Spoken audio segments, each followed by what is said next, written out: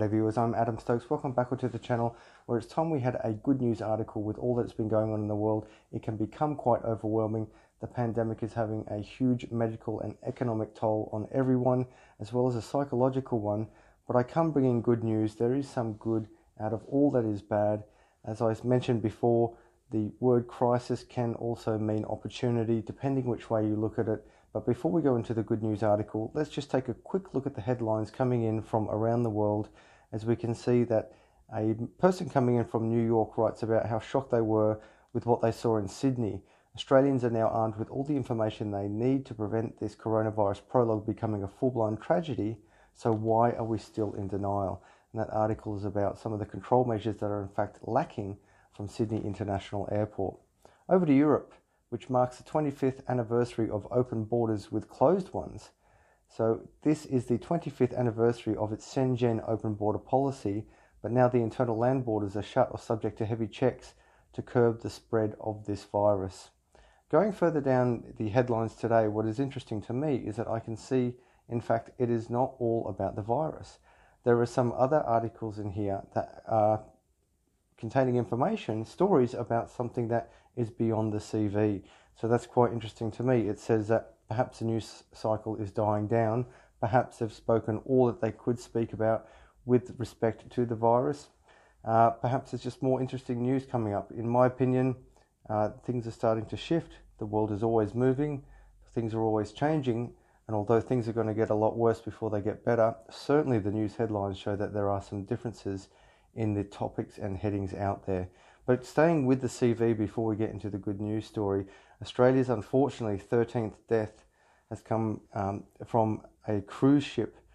A Perth man in his 70s dies after contracting COVID-19 on the Celebrity Solstice cruise ship, taking Western Australia's death toll from the outbreak to 2 and the national toll to 13. So that's a tragedy, and this toll will probably rise. And we send our wishes out to that man's family, as well as everyone who's been affected by this terrible, terrible situation. Going down to which states are going pupil-free, leaders announce a series of different measures for schools across the country, with some calling on parents to keep children at home if they can. Down to our safe spaces being at school, our schools are safe places. Territory schools are to stay open. So premiers across Australia are asking parents to keep kids home from school to prevent the spread in Northern Territory, to prevent the spread of COVID-19. However, in the Northern Territory, it's still up to families to decide. So we can see different laws or different policies, different ways to curb this spread in different states. And of course, the Northern Territory had less cases than others, but that was initially, and there was a lower population in the Northern Territory, and now we can see that the spread is going everywhere. So it's interesting to see how different states are reacting to this. But of course, we've seen before when mass emergency occurs, it is not uncommon for the federal government to step in and say we are taking the reins. But that is not yet seen. Down to what's happened with the Ruby Princess being responsible for half of New South Australian CV cases.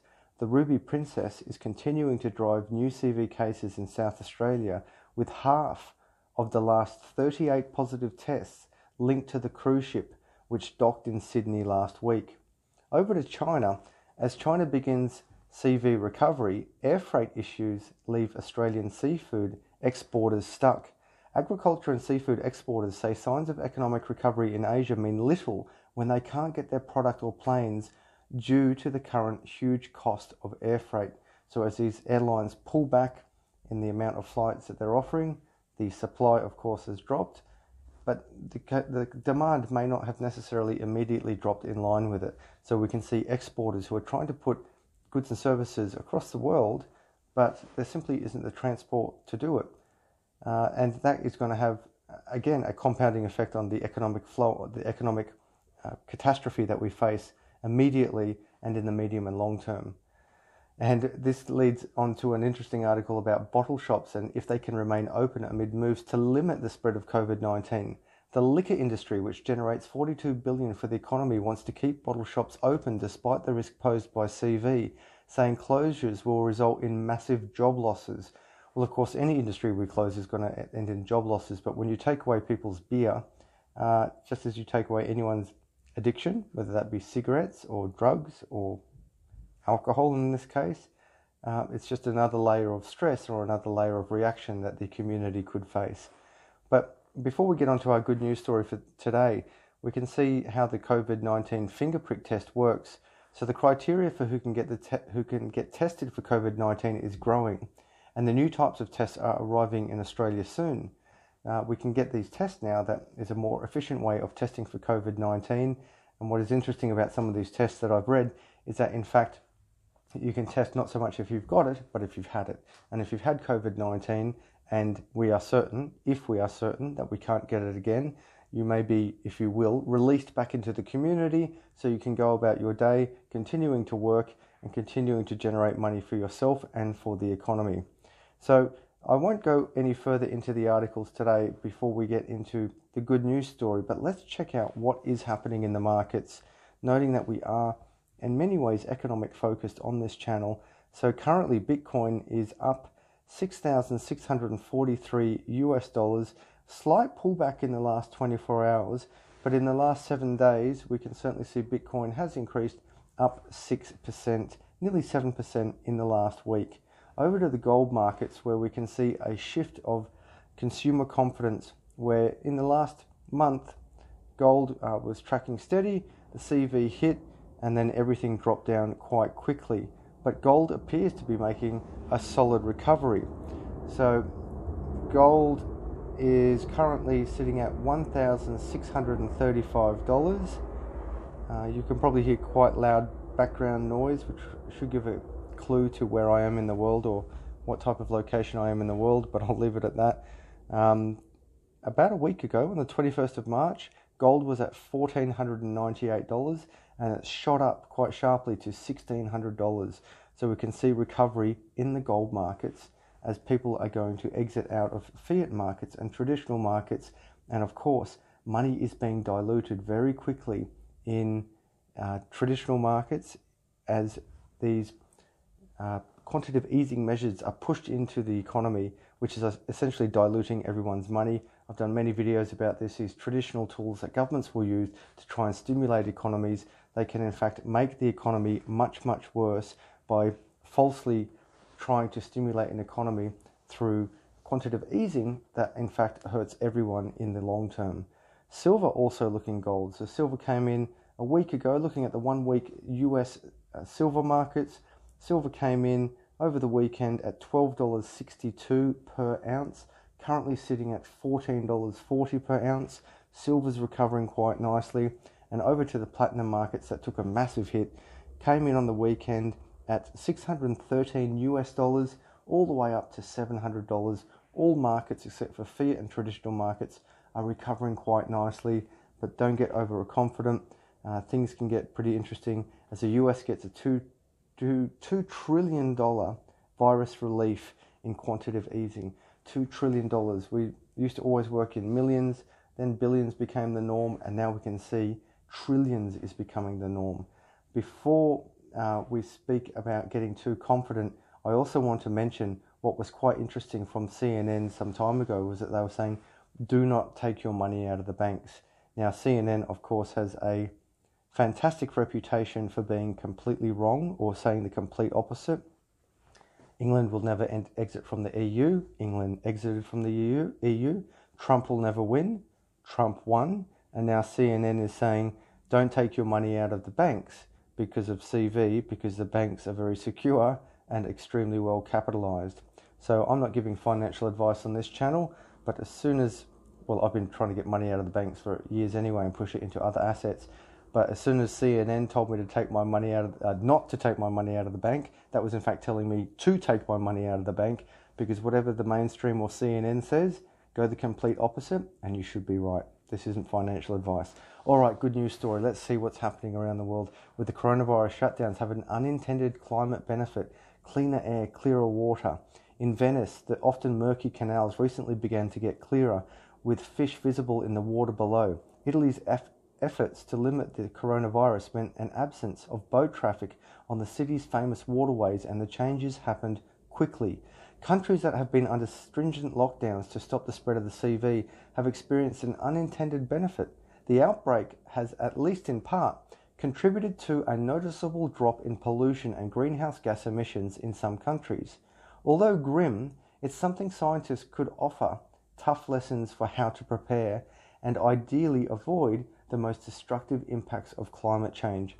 So the images I'm looking at now, if you've ever been to Venice, incredible place, mind-boggling, but the water was filthy. The water was filthy because it was always being disturbed with the amount of traffic through there, and also with all the boats going back and forth, you always get little leakages of fuel, so the water was taking a big hit. But the images I'm looking at now are just mind-boggling, especially as I can picture Venice quite clearly. It's an incredible place to go to, but the water is crystal clear. It kind of looks like the water that you would see in a casino. So if you think of the casinos that do a Venice replica, so you've got them in Las Vegas. I've actually even seen it I was in Qatar once, and they had a fake Venice in a shopping centre in Qatar. And I think in China, I went to a fake Venice in China, and the canals there were, of course, crystal clear because they were man-made in the sense that they were in a shopping centre or indoors, as opposed to having ocean canals go through them, and they're crystal clear. But now I'm looking at real-life pictures, per se, of the Venice canals, and they are just as clear and full of life. So even better than the shopping centre ones, because the shopping centre canals didn't have fish in it, but these ones do. So really exciting to see what's happening. And we can also see satellite observations have shown that the temporary measures have also driven significant decreases in harmful emissions. Carbon dioxide is tied to industrial activity, electricity production and transportation. So anything that affects those sectors will impact greenhouse gases as well, Jones says.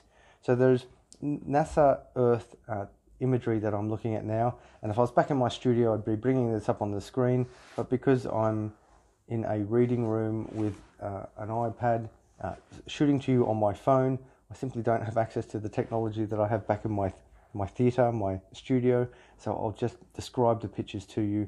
We have incredible satellite imagery of thermal views over China, over Italy, and over other countries where you can see very dark colours, a very dark thermal imagery of what these countries look like when they're operating normally.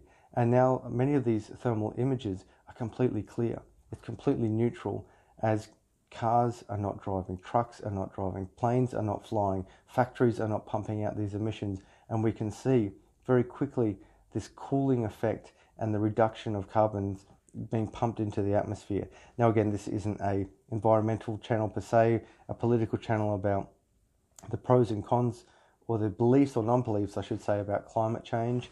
But we can see without any doubt, whether you are left, right, up or down, or believe or non-believe in climate change, these images don't lie, and certainly the ones with the waterways are just mind-boggling.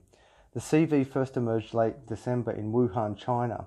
As it rapidly spilled into neighbouring regions, the Chinese government locked down the city, quarantining 11 million people in Wuhan.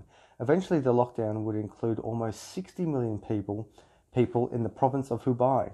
Industrial operations in the coronavirus hotspot ground to a halt, and travel restrictions within China meant that air, rail and road traffic were paused or scaled back across some regions.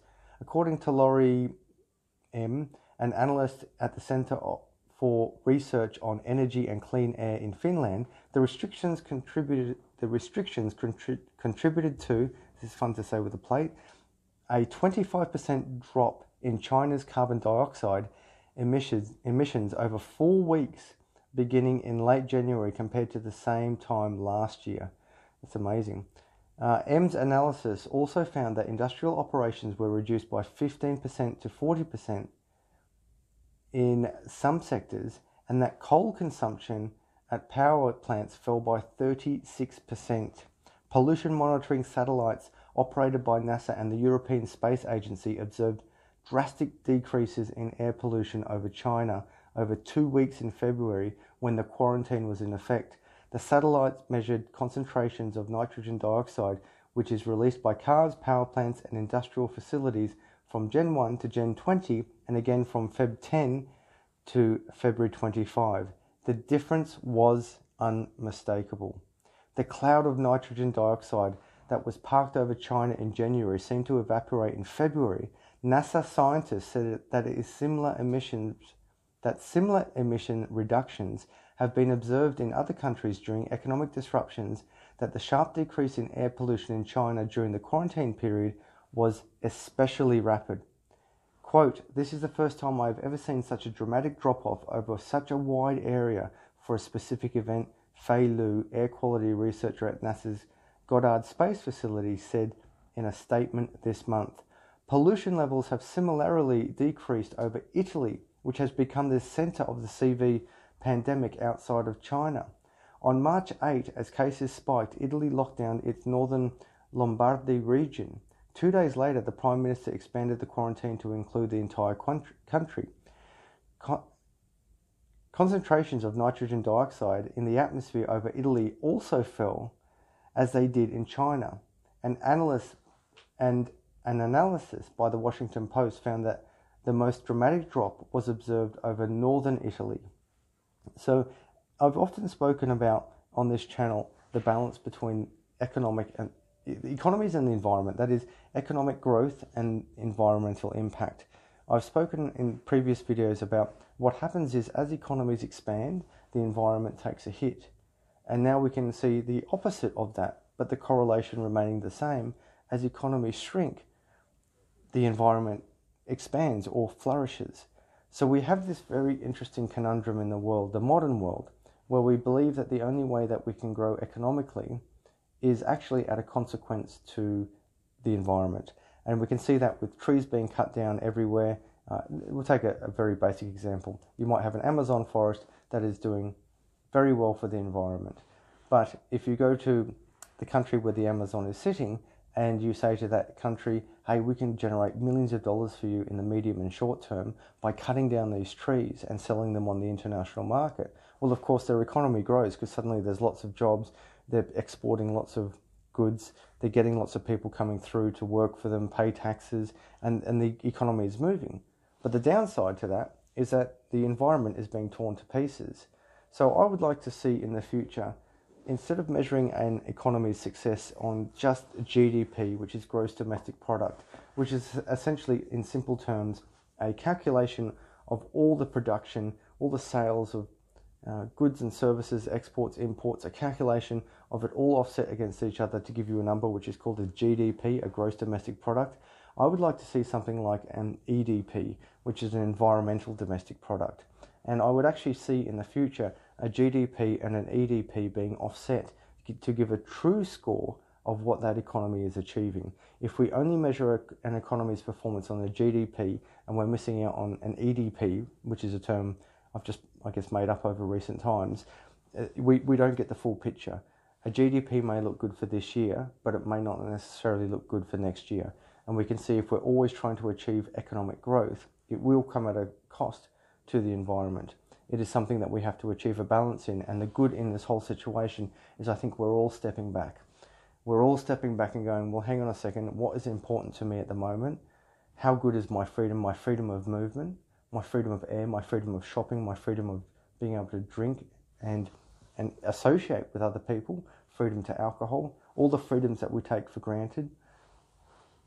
In a figurative sense, like little kids, if we're being locked in our room for being naughty, and that naughty might be overconsumption, taking things for granted, not being wise with our money, as we are all now sent to our figurative rooms, or literally, to be locked away to think about what is going on, to think about how are we consuming, how are we spending, how are we saving, and most importantly, related to this channel, how is money working or not working?